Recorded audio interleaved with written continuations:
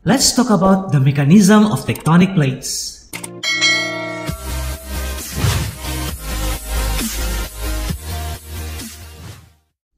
The plate tectonic theory is regarded as the most important theory ever developed in the field of geology.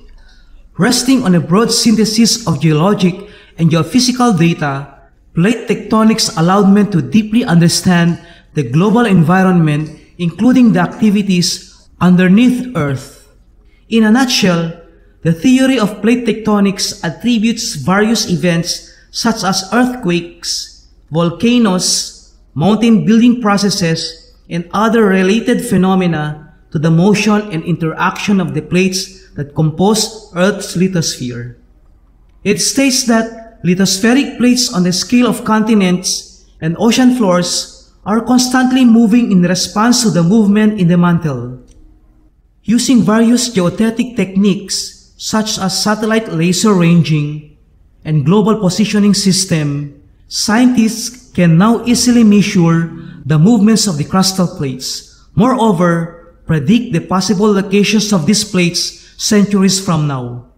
There are two major thoughts that were raised to explain the mechanism of tectonic plates. These thoughts are heat loss and gravity, which can be explained using the Mantle Convection theory and Slab pull theory respectively. Let us discuss first Mantle Convection theory. As you can see from this setup, heat can be transferred from one place to another through a process known as convection. This type of heat transfer is usually observed from fluid molecules such as gas and liquid. Fluids expand and become less dense when heated. In effect, the less dense fluid rises away from the heat source. As it rises, it pulls cool fluid down to replace it. As the pulled fluid becomes heated, it also rises and pulls down more cool fluid, creating a cycle that stops only when the heat is eventually distributed throughout the fluid. One driving force behind plate tectonic is mantle convection.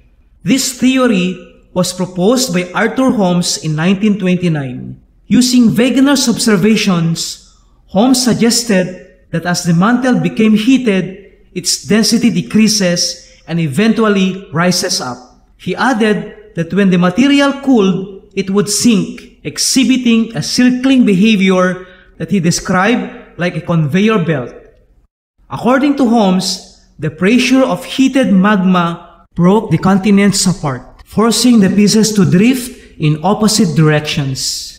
He further speculated that when the material sank, continents will be brought back together again. As presented in a conveyor belt model, tectonic plates are moved passively by convection currents in Earth's mantle.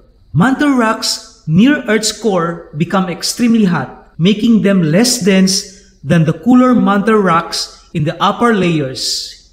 In effect, the hot rocks rise and the relatively cooler rocks sink, creating slow vertical currents within the mantle. These convection currents in turn generate convection cells circling with the mantle-like conveyor belts. The convection currents push the magma up, forming new crust and exerting a lateral force on the plate and pushing it apart to create seafloor spreading. The second theory is called the slab pull theory. This theory states that gravity and the plates themselves are the ones responsible for the plate tectonics through subduction process. We are aware that subduction zones exist at the outer edges of plates. In these zones, rocks are older, hence they are cooler and denser compared to those located at the inner layers. The old rocks or slabs also subduct or sink into the mantle below it.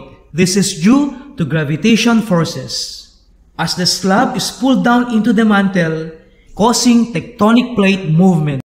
The slab pull theory believes that mantle convection is not the cause of plate tectonics, but rather it is a product of subduction. Now that you have understood what happens inside the Earth and its effect on the Earth's surface, you should be able to realize that the tectonic activities at the surface, just like volcanic eruptions and earthquakes, are inevitable.